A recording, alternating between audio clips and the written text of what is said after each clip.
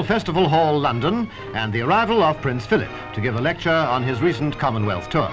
The audience of 2,000 school children were quickly put at ease when His Royal Highness began. Now, can you hear at the back? Because I don't want to waste my time. Now, I better also say they're not all mine.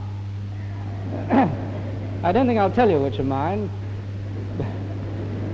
but if you ever see a very bad one, you'll know. Now, the third thing I want to warn you about is that I've never given a Lenten lecture before. So I really don't quite know what's going to happen. And I hope you had a good breakfast this morning, because we may not be through until about tea time this evening. The Duke's talk, illustrated with films and photographs, held the rapt attention of the children for about an hour and a half. It took them, travelling with the royal lecturer, right round the world, and must have been really fascinating. It's probable that more youngsters learned more geography in less time than ever before.